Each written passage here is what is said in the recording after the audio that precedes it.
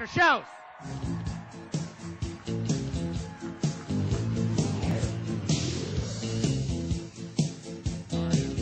Let me get the clicker.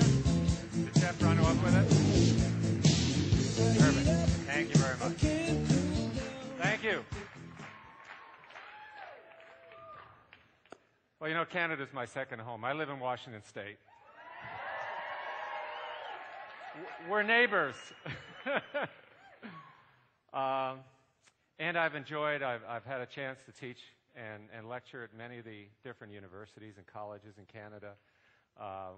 Ruth, wherever you are, I want to thank you this morning for sharing all the benefits that you've experienced and have heard from about 70,000 people in your downline. And you only started a couple of years ago. And she's from Calgary, and I used to come there regularly and talk about nutrition behavior at Mount Royal College.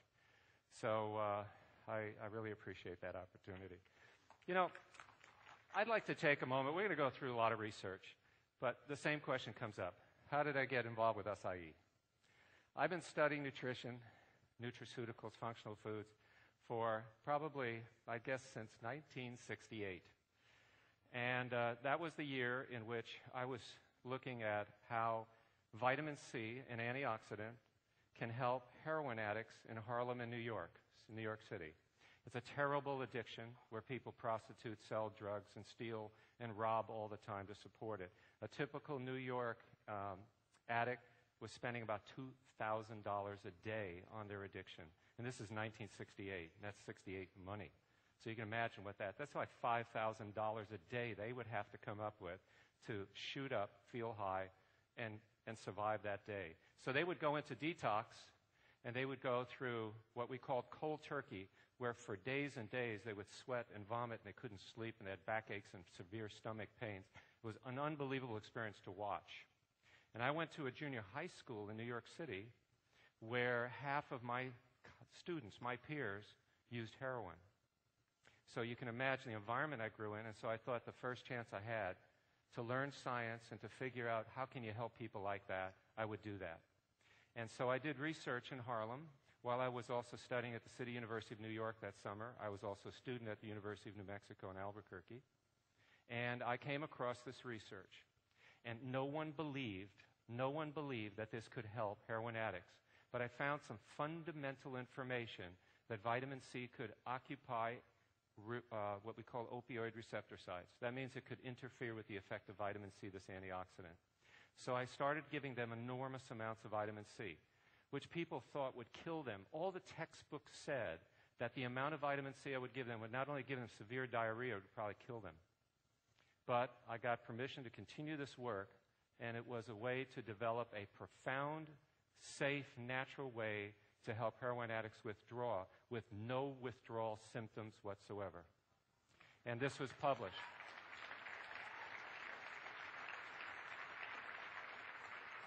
Now that attracted the attention of Dr. Linus Pauling, the Nobel laureate, who won the 2 Nobel Prizes in chemistry and peace independently. A brilliant scientist. By the way, he memorized the Encyclopedia Britannica when he was 12 years old. Brilliant man. And he called me, he heard about this research, and he said, Alex, keep studying these antioxidants.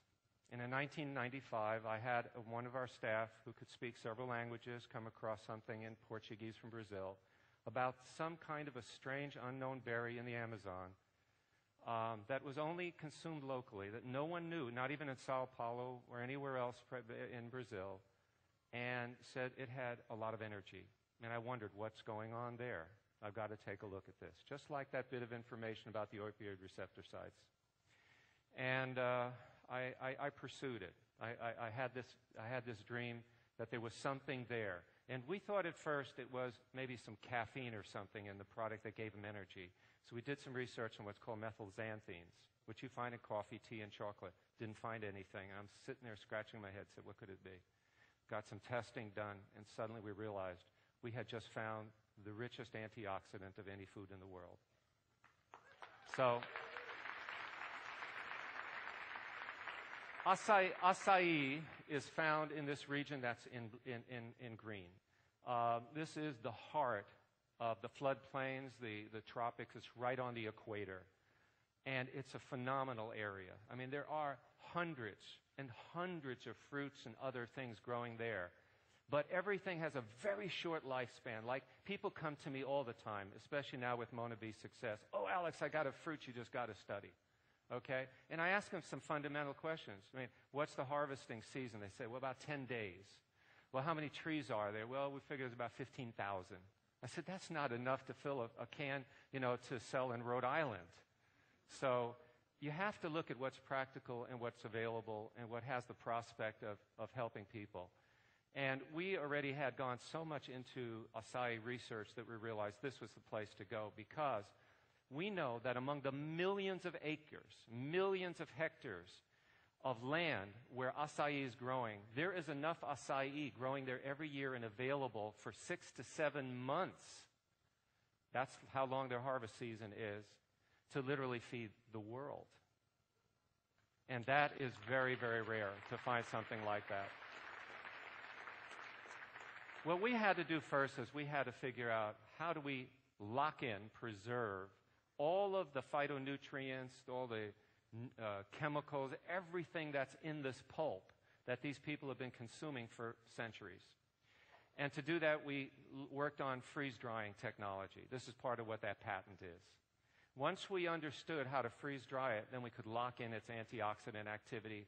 And what we had initially thought was just a few hundred compounds found in nature, things like polyphenols, flavonols, we suddenly realized through work that's now been done at the University of Wisconsin that there are probably over 3,000 compounds.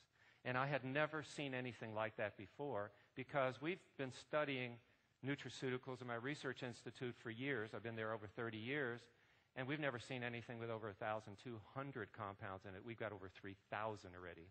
So there's something really special here. And my theory is that we as human beings, probably because we came from the tropics, that is our genetic origin, that we probably were exposed to these compounds, and they used to be a part of our diet seasonally. And when you start taking in Mona V with acai and all these fruits and vegetables, which include those that come from this tropical area, your body goes, oh, thank you. I'm going to pay you back by getting back your health. I think that's fundamentally, if I could put it in lay terms, what is really going on. Now, I'd also like to, and Dallin, I sent him a note along with some of the management at Mona V to keep this really cool, but I have received the final draft of the manuscript. It's ready to go. So I think, Dallin, with your permission, I'd like to say that we are now studying the mechanism of action of how acai works at no less than the U.S. National Institutes of Health.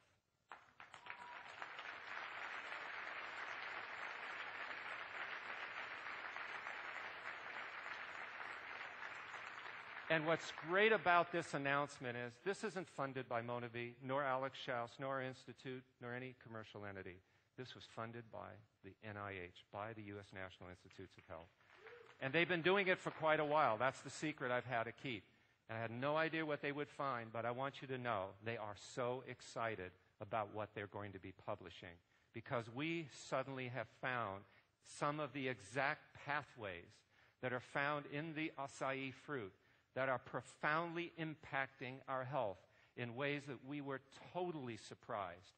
And they will have one other announcement, which when I saw the results, I couldn't believe it, because they didn't see it with resveratrol, they didn't see it with vitamin E, they didn't see it with anything they've ever studied other than this acai pulp. And I want you to know that I'm going to be back at NIH next week, because I'm meeting with a lot of the scientists there, the collaborators who've been doing this research. One of our members of the Scientific Advisory Board, Dr.